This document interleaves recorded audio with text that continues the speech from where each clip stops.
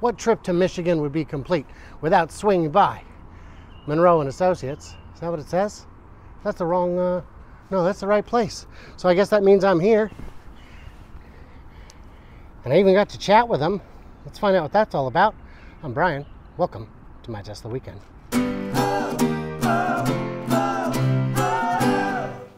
start tearing cars apart, pretty soon you know what goes into them. So I'm here with Cory Steuben from Monroe and Associates, and we're going to have a quick chat about the Model S Plaid. It's a fast car. It's a performance beast. It's impossible. Impossible. You couldn't do it. You couldn't copy it, or could you? You could. You could. Let's walk over to it. Yeah, so when you think of a Model S Plaid, you think of a 1,040 horsepower beast, but in reality, they're just shoving 3 Model Y rear motors into one vehicle with carbon fiber wrap rotors. So I don't have the motors here, but in the rear, you have motor 1, motor 2, and in the front you have motor 3. So a typical Model Y or Model 3 would have an induction machine in the front instead of an internal permanent magnet. They're putting 3 internal permanent magnet motors in this thing, and it's an aluminum body. So making aluminum bodies is not something that is really groundbreaking, because Audi in the mid-90s made the D3 platform, which was, I think, over 95% aluminum. And as different crash requirements have been enacted by different regulatory bodies, now there's actually more steel in aluminum bodies. So this, inside the A-pillar, you'll have typically a boron or hot pressed steel. I don't know, one of these layers for roof crush. And sometimes you also have other strengthening in the A-pillar for small overlap rigid barrier. So you mentioned, like, if you wanted to make a 1,000 horsepower EV, you could essentially buy our report and decode what that is, the costs associated with it. It's not the same level of novel engineering needed. So think of like a Bugatti has a W16 engine with turbochargers and all this wild technology and a crazy transmission and crazy driveline and arrows to get that massive performance. With an EV, it's less sexy. It's pretty lame, actually, if you ask me. It's just more electric motors and the same battery with a similar amount of power. So it's not rocket science. No. Now, if I am a legacy company and I want to build a Plaid, I can have my engineers buy one, tear it down. I'm going to spend, what, $3 million of my own money? A couple million. Couple million between my engineers and all the tests and all that. Or, and really not or, but and or, I can buy a report. Yeah, so our reports, which you're asking about, they have the detailed cost analysis. So it'll allow you to understand what you'd have to spend to develop the powertrains to achieve that. And by powertrains, I mean the electric motors and the wiring and the cradle and the strength associated with that. Now we're talking about the Plaid, but we also have the same report for the Model Y from 2020, the Model Y from 2022, and you see a huge reduction in the number of fasteners from vehicle to vehicle. And what that means is it gets easier and easier to build. So look at the size of this front casting and the rear casting. What that's doing, it's eliminating all these joining procedures, whether using SPRs, self-piercing rivets, or structural adhesive, or these fasteners here and there, there and there. When you make the part larger and larger, you're then eliminating all these opportunities for error. What are these? So these little dots are put on there for when we do a 3D scan. Oh. So we scan with a scanner, and these are targeting spots. That's great. So they have high contrast there. That's great. And yeah, when we saw this as a 2-piece rather than a 1-piece, that was kind of surprising at the time. When people say 2-piece, it's actually a lot of pieces. You have 1, 2, then you have 3, and then technically you got to count all the fasteners. Then you have 4, 5, Aren't the 6. Are the crush cans part of it now? They're integrated, yeah. Oh. So really this is a combination of, I think, close to probably 20 to 30 parts, because see, that's all cast up there, this crosscar portion. Oh yeah. This was a separate extrusion right here. Oh yeah, it sure is. Sure and there's a is. lot of threaded fasteners, so I don't know the total part count, but I'd say 15 to 20 to 1. Now I know when early on in the channel's history, there was, Sandy had expressed that there were a number of car manufacturers that weren't yet on board with getting Tesla reports. And when you and I talked last year in San Diego, you said that nowadays it feels like the market is larger than it was before for these kinds of reports. Who's buying, for example, the PLAID report? Everybody? OEMs, tier 1s, tier 2s. Tell us the different, tell us what a tier 2 is. So tier 1 is a company that supplies a part that ends up on the vehicle. So a tier 1 supplier would supply the headlight. A tier 2 would supply parts that make this assembly. So a tier 2 could be the company that provides the pieces or small sub-assemblies or fasteners that goes into here. The people they buy Tier from. 3 is even lower. Tier 4. So the further a tier 3 or 4 could be a raw material supplier. Right. So the company that provides the raw iron for this could be a tier 3 or 4. It depends on where it is in the process.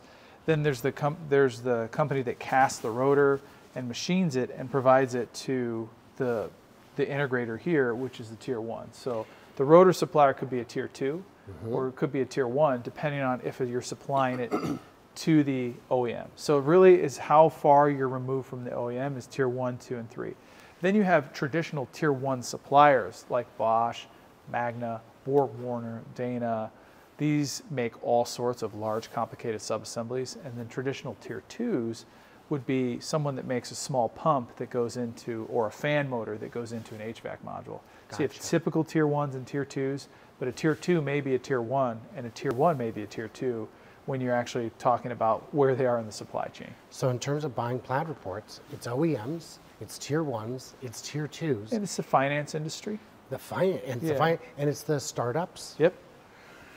And it's companies from I'm just using generic words here because I assume you don't want to give me the secret sauce, but from all around the world. Yes, that's correct. Yeah. So let's head on over here and see some of our Ford products. So we got the Mustang Mach-E and the F-150 Lightning. Now, so the first EVs released by Ford are using more of the traditional build methodology. This is what you've seen from OEMs for the past really 30 to 40 years. Complex weldments using stampings and different levels of steel to achieve the performance needed. And then lately we've seen more use of ultra high strength steel and high strength steel in the torque boxes, A pillars and B pillars, to get the structure needed to pass these stringent tests that I mentioned. And those tests get harder almost every year? They get harder every year. So if you notice the size of this, there's a test called the Small Overlap Rigid Barrier Test, which engages 25% of the car, which would start about here. So oftentimes you'll see different shotguns coming out here to engage so that you have some structure here dissipating that energy, because before many OEMs relied on just the rail structure for moderate overlap, which would hit 40% of the car, so you'd engage the rail and this would crush, but there would be very little structure on the outside here. So the reason why that's important is a lot of roads in the United States are 2-lane highways, 1 lane each way. And if you do a centerline cross and barely hit, what happens is you have a huge amount of energy going over a small amount of area. So large energy, small area means that that energy is going to transfer into here, and you had penetration into the occupant compartment. Or if you had a weak A-pillar, you'd even have A-pillars folding. So the strength of the structure of the tumble home, the occupant, essentially your occupant home, as well as your ability to dissipate energy here, is really important. Are you seeing manufacturers other than Tesla getting aggressive with their thermal management in things like Octovalve situations? So yeah, let's go over here and talk about that.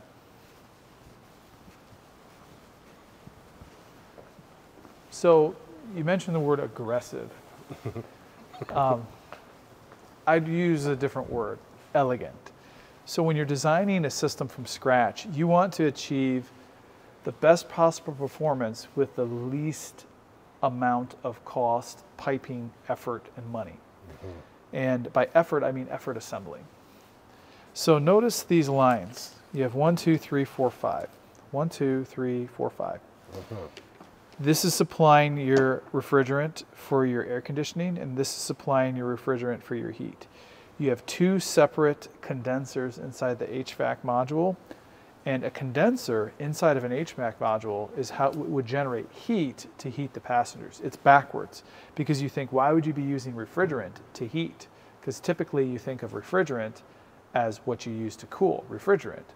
Well, in a heat pump cycle, you use the compressor to compress the R1234YF from a gaseous state to a very hot gaseous state.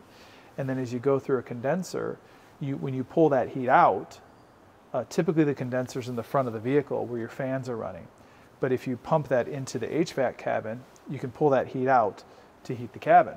But when you pull that heat out, you actually precipitate from a hot pressurized gaseous state to a vapor state or liquid state, depending on as the phase changes. And this is not novel, but heat pumps in cars are different than heat pumps for your home. A lot of people think, oh, I don't want a heat pump because then I have a high electricity bill and it's not that efficient. It's not as efficient as using, natural gas. Natural gas gets very hot very quick. Heat pumps work differently in automobiles where they're 3 times as efficient compared to using a PTC heater, which is a positive temperature coefficient heater, which is essentially taking electricity and heating up an element just like a stove, and then running either ethylene glycol over that or having a PTC to air, which is what the original Tesla Model 3s had. The Model Ys were launched with this. So a lot of people talk about the Octovalve, but it's not about the Octovalve in how it moves the fluid. It really is the fact that you have your manifold for your refrigerant right next to your manifold for your coolant. Everything is as close together as possible. If you had these same elements, pump 1, pump 2, liquid-cooled condenser, chiller, all of the valves, and then also the valving for the ethylene glycol, you could have these components as purchased off-the-shelf components from a tier 1 or tier 2 mounted throughout the vehicle. But if you have a pump over here and a valve over here, what do you have between it? A line. A long If you have a pump over here and a valve over here, how do you secure it to the vehicle? A bracket. So think about that. This thing becomes its own omni bracket. Essentially, when everything is bolted together, you need no bracket because it's all held together by itself. This pump doesn't have a separate bracket. This pump doesn't have a separate bracket. This valve doesn't have a separate bracket because it's all bolted to this unit, which is then hung from the cross-car strut support on the Model Y, the Model 3, and the Model S Plaid. Now, this elegant solution probably costs them a lot of money in R&D. This is developing something that does not exist. You cannot reach out to a tier 1 and say, make me this in 2018 or 19, whenever it was developed. And if you go back a generation to the SuperBottle, this is what was on Teslas before you had the heat pump system. So the SuperBottle still uses some of the same strategies. Those same motors right here, the electric motors that run the pump, bolted onto the bottle. The valve was integrated into the bottle, and the chiller was bolted onto the side of the bottle.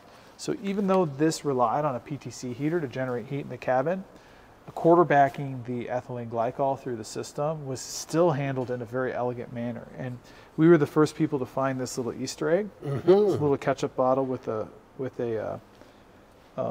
cape on, and we sent this to Jalopnik.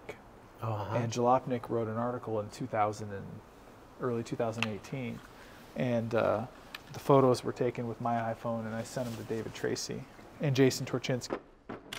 So it's not necessarily about, I forget the word you used. You said extreme. I said aggressive. Aggressive. It's not about being aggressive. It's about the elegant vertical integration, the reduction of brackets, and then notice all these lines travel in essentially one of the shortest paths possible. Then you have all your rubber portions to help for NVH all in one section. If you look at the Hydndai Ioniq, which we can go take a look at, the thermal system is quite complicated. They have multiple PTC heaters, and they have a condenser in the HVAC module. So it's almost like they have many of the components that are on the Tesla Model 3 and a Model Y. Now you mentioned that, we mentioned that we do these teardowns, so this is an active project right now. We got this Hydndai Ioniq 5 a couple months ago, and it takes our company about 2.5 to 3 months to complete a project from start to finish. And it's a very methodical process. So what we're doing is we're carefully disassembling. Is this whole space here Yep, Hydndai? this whole space right here. So that's their battery tray, and this is all their bits and pieces. And the level of detail that we go into is what's necessary to understand the cost. So this looks like the armrest. We need to disassemble the armrest to a state where we understand how these pieces of metal are bent and formed and welded, what type of plastic is there for support, is it overmolded, so that we can accurately do a cost analysis of a Hydndai Ioniq 5. This is the wrong tag, but this is a rear armrest. And once we get down to the body in white, notice that our team is actually counting every single spot weld. So once again, you have a traditional body build here, similar to the MachE. Notice the similarity in the designs with this a piece of structure, slightly outboard to engage for what they call sorb. And we end up processing the entire vehicle in a similar manner.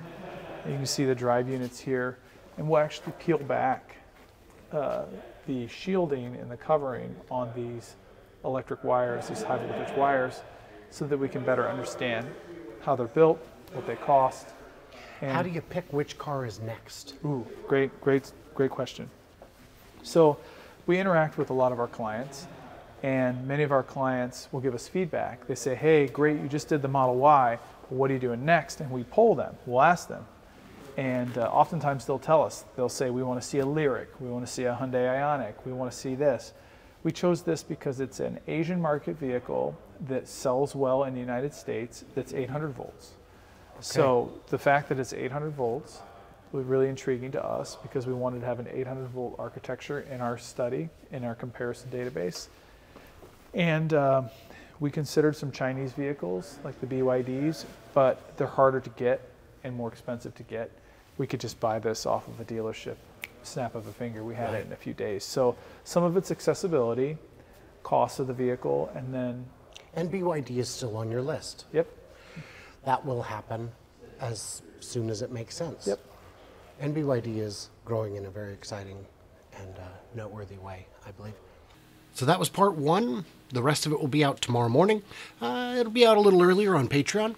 And for that matter, if you'd like to become a member, you can do that on YouTube or Patreon. And my Twitter subscription membership thing will be enabled anytime now. Should be today or tomorrow. Who knows? I'll have different bonus content for each one. I don't know what to tell you. So I do want to say a huge thanks to Cory and the team out at Monroe for letting us come in and take some of their time. It was wonderful seeing them. They're great people. They do great work. Yes, you can buy a PLAID report. I don't care if you own a car company or a battery company or a tech company or you're a bank or you're just a big fan, you can buy one. They're priced attractively for what they are, considering you get millions of dollars worth of stuff, information that you can't get without spending millions of dollars. So that's pretty exciting.